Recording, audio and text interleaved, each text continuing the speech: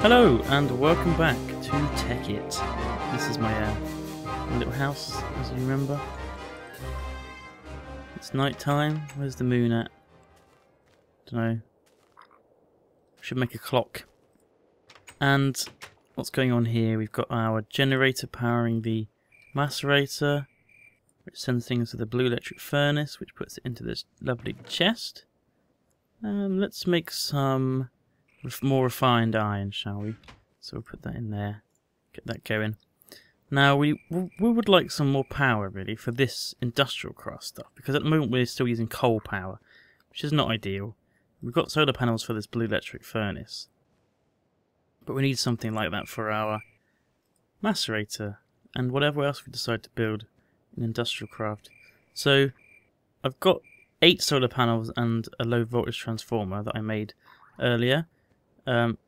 I made them last series, if you recall, but if you don't recall, then here's the recipe. What's this? There we go.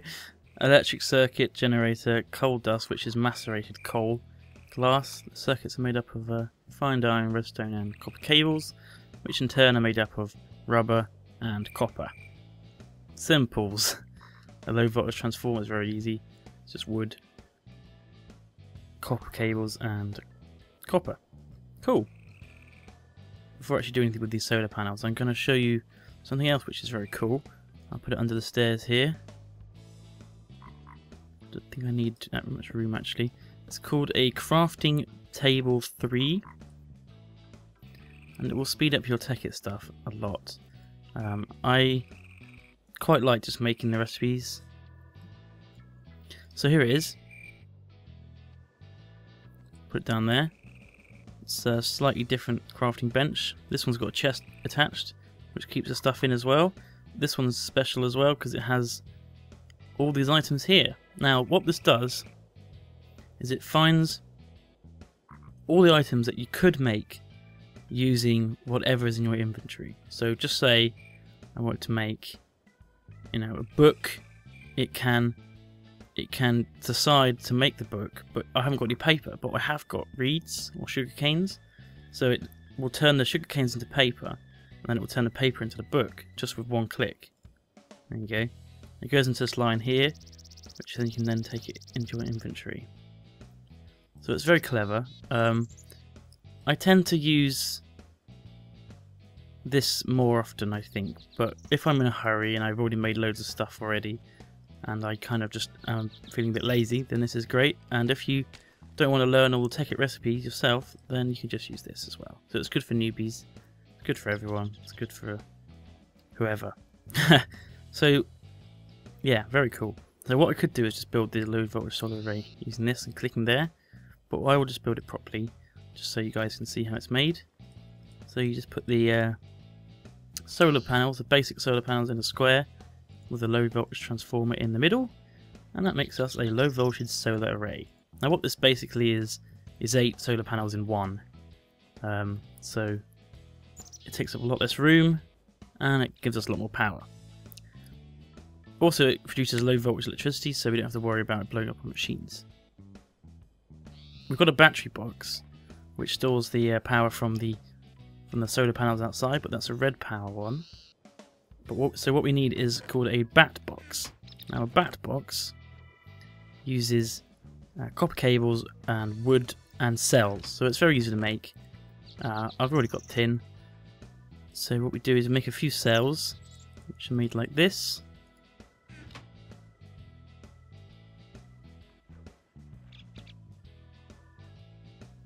Easy, we'll just put that in there so we can make it.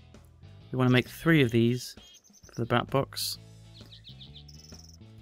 And then we want to make the bat box, which is this, and then we've got wood down there, there and there, I think, and then there's a single cable at the top. Yeah, there we go, a bat box.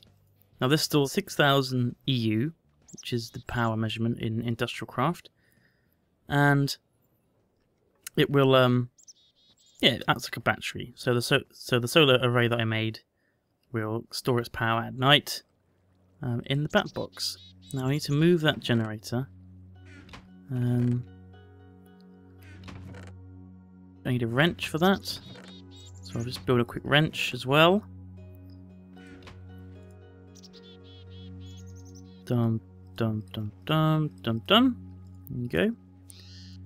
So I'll take up the generator. Oops. There we go. And I'll put the bat box there instead. The output facing the macerator, hopefully. That should do it. Now we'll go outside and cut through that wall.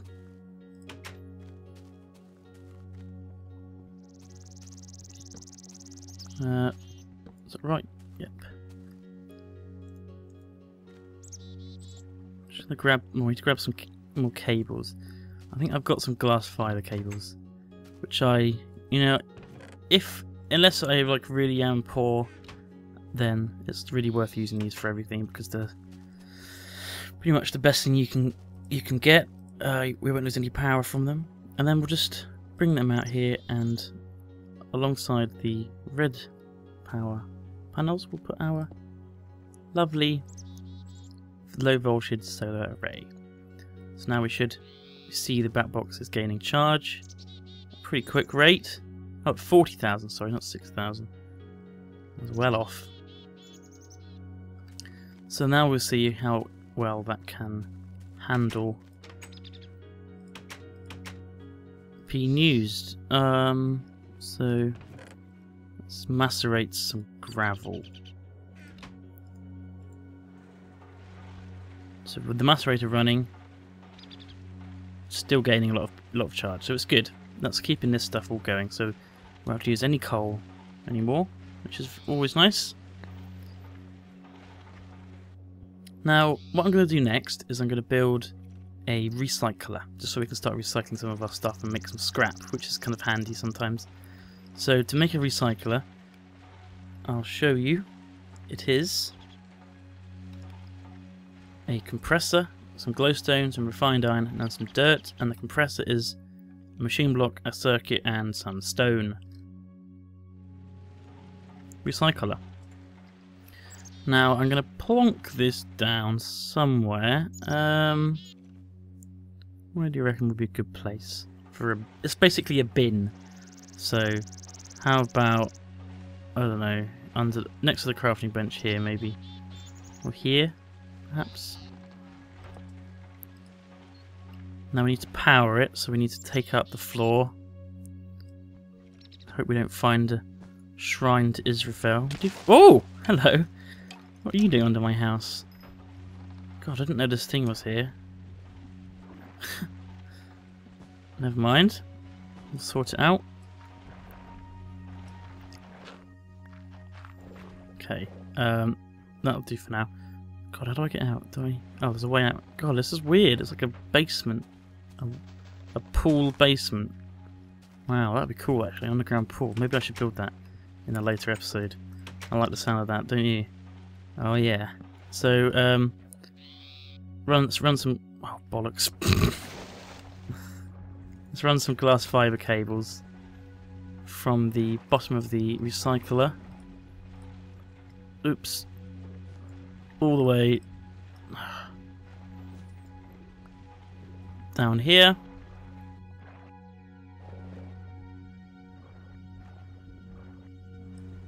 And then we'll connect it up to the bat box after we put the floor back. Actually, we'll do it first. Just hope we don't fall in.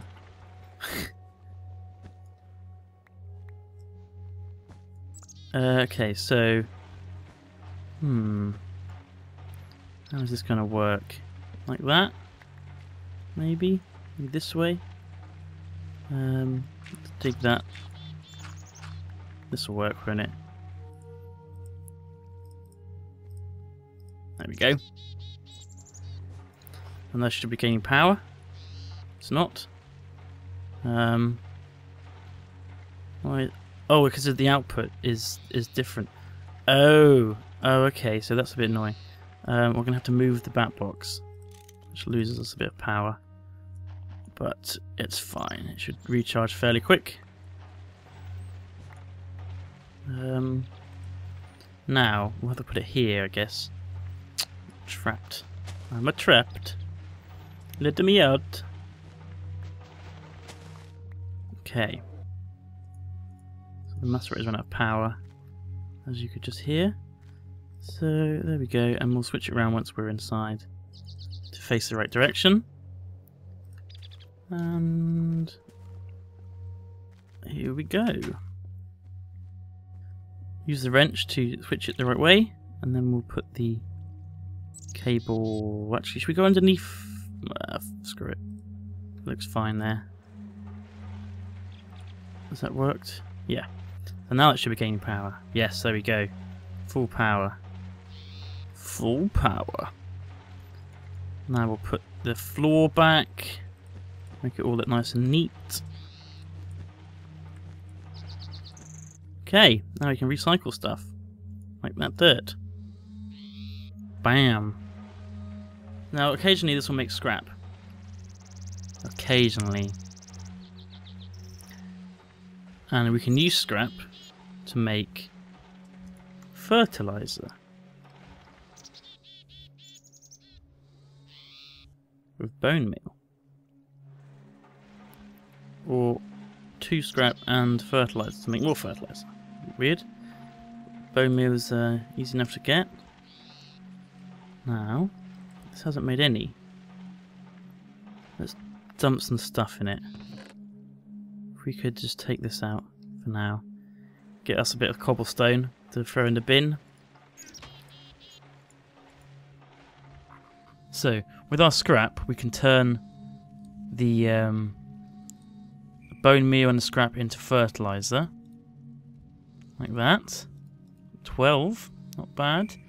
And for hydration cells, we need a empty tin cell, which is like this. You get 16 for that.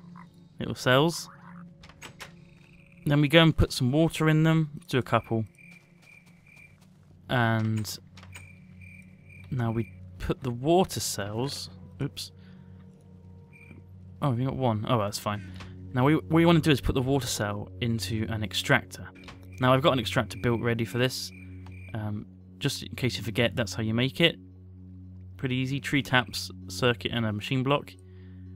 So I'll just put our extractor down. It's gone. Where's it gone? Come back. Put it down up here. There we go. Then we'll put the water cell into there, and it will make it into a cooling cell, as you remember from the nuclear power. That's what you put in the reactor to keep it cool. And the third thing we need is weed killer, so we can macerate a spider's eye, and that will give us some green gross powder stuff. And then we need another empty cell, actually, and some redstone. So it's all pretty easy. Now the cooling cell isn't a hydration cell yet, so we put it in the extractor again to turn it into a hydration cell. The spider's stuff, we'll try and catch it before it gets sucked out. There we go. So I've got some grin powder, it's called. Now what we do is we combine that in a crafting bench with some redstone and a cell to make some weed X. So I've got the fertilizer, the weed X, and a hydration cell. That's the 3 items you need, and some sticks, obviously. So we'll just turn the sticks into crop sticks by doing that. Easy enough. I'll make 6, I think. And obviously we need some seeds as well. So I've got 1 seed there, some 3 sugar canes. What else do we have in our chest of wondrous organic items? We've got a melon. That's good. We can get some melon seeds. I'll get another one of these seeds, another wheat seed. Some pumpkin seeds maybe. Okay, so what can we do here? Can we make this into seeds? Yeah, 4 pumpkin seeds, melon seeds, seeds and sugarcane. That sounds perfect. It's getting a bit dark. We'll put our farm here between the interdiction torches, so hopefully monsters can't get us. How are we going to do this? Let's do that. And we'll put down some sticks. We need to this do that? No. So yeah, we need to get a bucket of water to irrigate the land, of course. Otherwise it just does that. Dry as a bone there, dry as a bone. I'll just put him down in the middle. Sounds good. Oh god, it's deep. Really deep. Crumbs. Okay. It's interesting. Now, these things actually are changed based on what is underneath the dirt block. So they grow faster depending on what they're growing on. So they all have to be growing on dirt, but what's under the dirt is what matters. Now, I don't really know the ins and outs of that system yet, but I think you need at least something under there. So I'm going to just put some dirt under there just to keep it all good, just in case it all goes horribly wrong and they don't grow or something like that crazy. Good. Oh no, ran out of dirt. Oh well. Oh no, ran out of dirt. Oh god, what a nightmare. I hate water in this game. It's just so effing annoying. Ugh. One. Good. And the last one there. Good. Cool. Now we've just broken all of our sticks, but that's fine. We've got 10 now. I'm sure I didn't make 10 before. Oh well. Okay, so these are the crops we're going to plant. 4. So I want put some wheat down here. Some sugar cane. Go away, sheep. You're not wanted. You'll trample on my stuff. Some melons and some pumpkins. I think that sounds like a good plan to me. Now, these will grow, and I can right-click on them to harvest them, or left-click on them to break them. If I left-click on them, I get a special seed packet sometimes, and that seed packet can have various properties, like it might be like really fast growing or something like that, and then I can plant that seed again, and basically using that system you can breed crops that have like really good stats, like grow really fast and produce lots of fruit and stuff like that. But I'm not really sure how that works really, but for now I'm just going to do some basic stuff. These 4 are going to grow. Now what you do is you have in between, once these are fully grown, this section in between becomes like the cross-pollination section, where the 2 plants will breed and it will create a new plant. And you need to use 2 sticks on that area to make sure that it knows to use that area as a breeding spot, I guess, the best way to put it. So I need a few more sticks. 1 more stick. Good. Good. Now, if you don't use certain items on this place, it will grow weeds. So I need to use hydration cell, which feeds it water, I guess. They all need that. They need water, else they won't grow very well. They need fertilizer to keep them nice and fed. So use fertilizer on each of the squares.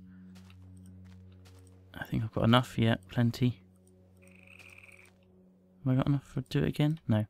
And finally, weed killer, just to make sure that weeds don't grow on the empty spots or take over your lovely plants as they grow. Okay. So I've used them. I've done all that. I think that's all done. Weed killered up. Perfect. Now I just have to wait, and I have to wait a really long time because this takes awfully long. So I'm just going to have a nice pork chop for dinner and pull up a chair and just watch my crops grow.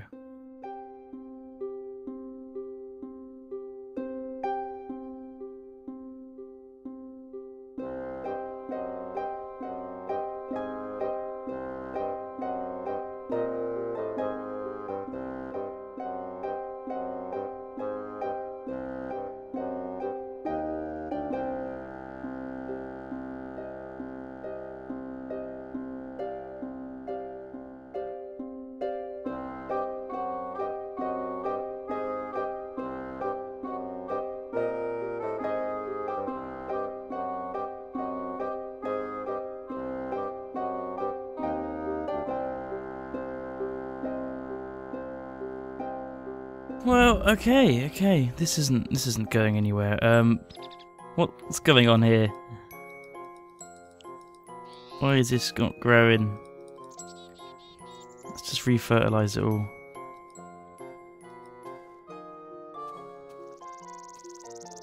It should be. Oh, I don't bloody know. Well, I've harvested that pumpkin. So you right-click to harvest something. I got 2 melons from that, and it will grow again. You see, that's what's so cool about it. You won't have to replant it. Now this is just not doing anything. Now this one is a crossbreed between the sugarcane and the pumpkin. It hasn't finished growing yet. These two haven't done anything. The wheat, I'm surprised, just has done nothing. And wheat is usually quite quick, so I'm a bit confused about that. Very confused actually. But oh well. Oh well. I'll just leave it and see how it does on its own. But yeah. Bye.